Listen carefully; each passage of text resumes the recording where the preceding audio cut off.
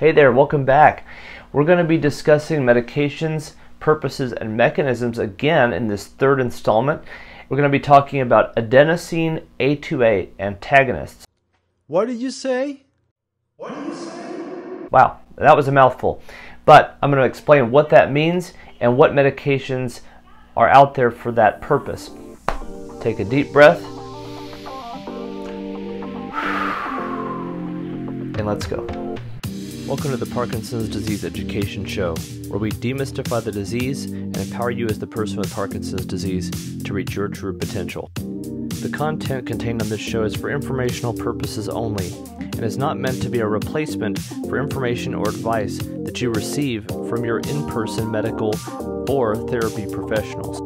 If you haven't already, I hope you'll consider subscribing, and for an even more personalized experience, please ask us about our memberships. Now, without further ado, let's start the show.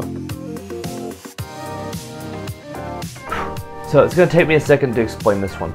There's only one medication on this list, and it's hard to pronounce, so I'm just going to give you the brand name of this medication, and then I'm going to go into what adenosine A2A antagonist medications do and why that's important, or could be important in Parkinson's disease. So the one medication, the sole medication that is in this category is Nourianz. You may be familiar with that name, or you may not be. Nourianz is an adenosine A2A antagonist. So let's get into some brain science and explain a little bit about what adenosine A2A antagonist, what all that means. So when you take dopamine, levodopa, or whatever form of dopamine it is, there are receptors in the basal ganglia that absorb that dopamine. There are also adenosine A2A receptors, and essentially they're right next to each other in that area of the brain.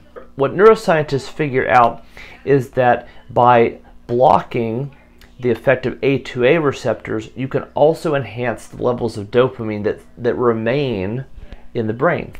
Again, the bridging the gap theme is what we're seeing here, just with a completely different mechanism in a completely different area of the body or the brain. So the adenosine A2A receptors being blocked, again, that can help to keep those levels of dopamine being absorbed in that area a little bit higher, because those adenosine A2A receptors can also essentially result in more absorption of dopamine than is desired. So because the adenosine A2A antagonists don't directly affect the dopamine receptors, they may be able to reduce off times. Again, as we said a minute ago, it's another way to bridge the gap. So according to Parkinson.org, the reduction in off times can be up to 30 to 60 minutes per day. It is said these particular class of drugs don't worsen dyskinesia, although, disclaimer, dyskinesia can still be a side effect.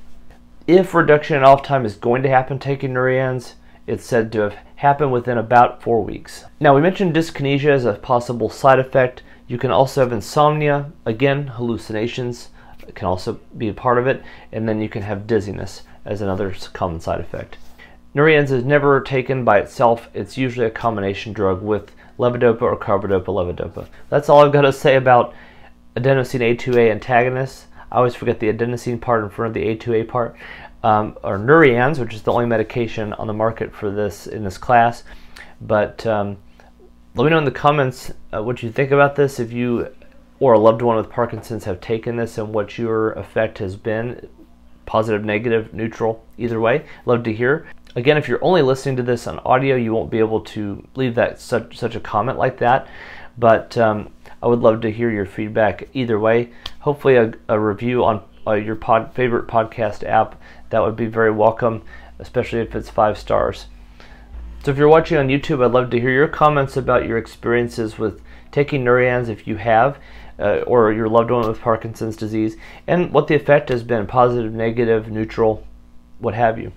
Again, just a quick disclaimer, I've said this on other videos prior to this, but if you have side effects or you experience side effects that are untenable, please do let your movement disorder specialist or your neurologist know so that they can make adjustments as appropriate. Thanks again for watching. Look forward to the next installment, and I will see you there. Be empowered.